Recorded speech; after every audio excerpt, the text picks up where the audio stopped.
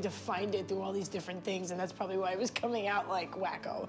I'm like glowing from the inside. Yeah, it's pretty awesome. Now it's Carmindy's turn to play up Noelle's best feature.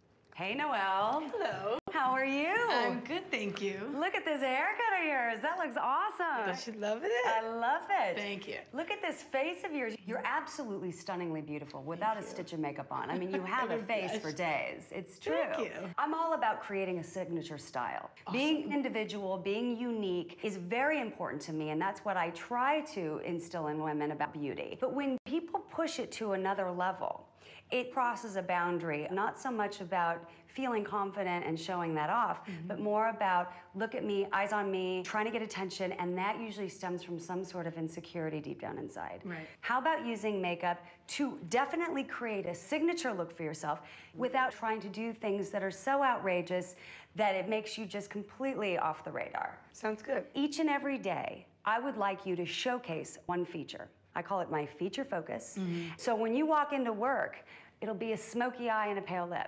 The next day, it'll be a bright, bold lip color and very simple eyes. Still keep my, individuality. Totally. That sounds cool, because I could, keep changing. Let's do a little cat eye today. Awesome, okay. And we'll cool. balance it with a pale lip so you can see feature focus. Yeah, okay. So we're gonna turn you around.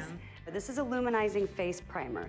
You put a couple squirts in the palm of your hand, and you apply it to the skin, and it gives you a nice shimmer, not glitter, shimmer. Now we're gonna bring a little color into your life. We're gonna use cream blush. You wanna rest your finger right underneath your cheekbone and then sweep in upwards motions. Okay, now we're ready to create the cat eye. Are you ready for this? Yeah. You wanna start from the inside corner of the eye. You can actually pull a little bit at the outer corner of the eye, and you drag that pencil into a nice cat-like finish.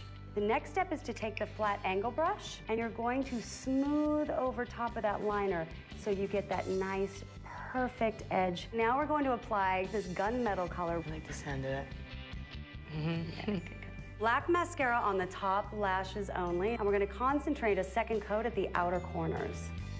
So we're just applying a nice kind of nude lipstick that has just a hint of pink or peach to it. You ready to see it? Yeah, once they cut. All right.